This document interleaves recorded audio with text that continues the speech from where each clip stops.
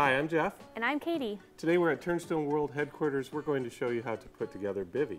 We're going to put together two products today, the bivi table and the bivi table for two.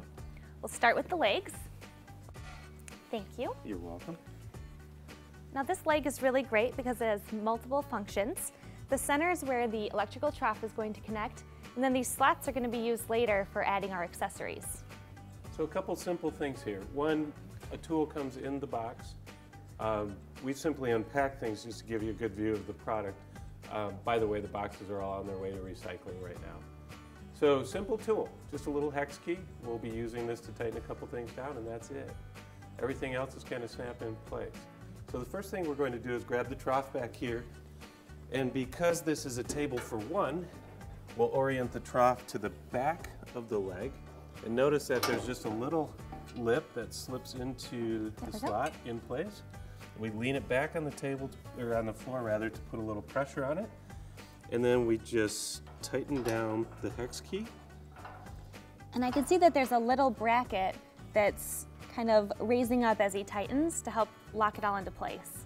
It locks in really nicely. As we start to tighten down here, we just put a little pressure on the top. We know we're done.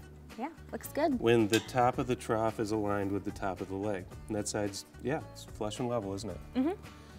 So if I can hand you that tool a minute, Katie. Simply now put a little lift on that side. Drop the lip into place on this end. We kind of want to be lined up in the back with the back of the leg kind of continuing the slope of the line. And then tighten this one down as well.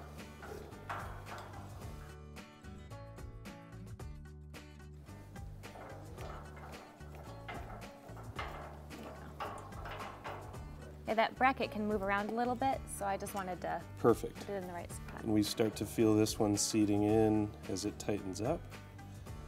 And it's very close to level or flush. Perfect. It's right where we need it to be. And that step's done. All right, let me check the instructions to see what we do next. Great. Okay, now we attach the work surface brackets. That's these two little things right here. Notice that they're labeled left and right. So I'm handing Katie the left. Thank you. I'll take the right. And left and right simply means that as you're facing the table, it's on your right-hand side. Just go ahead and flip that in. Notice that these just roll into the slot. It's real simple. It's a pressure fit. It's done that quickly. Nice. So again, all the way to the back of the slot, rolled in, and it's ready to go. Okay, next thing we're going to do is put on the tabletop. Tabletop ships with a couple knobs screwed into the underside. We're going to set up here first and take out these knobs. We'll need these in a moment, so the best place to store them is just right here in the rail. We'll keep them there for a second. Now we're going to turn the cutout side of the tabletop facing the back of the table. So turning the top now. There you go, Katie. And the back edge of the top just goes right into this little rail. And then we want to make sure that we're aligned on the underside with a couple grooves in the slots. That one's in. Yeah, mine's flush too. Perfect. Now take the knob and reaching under here.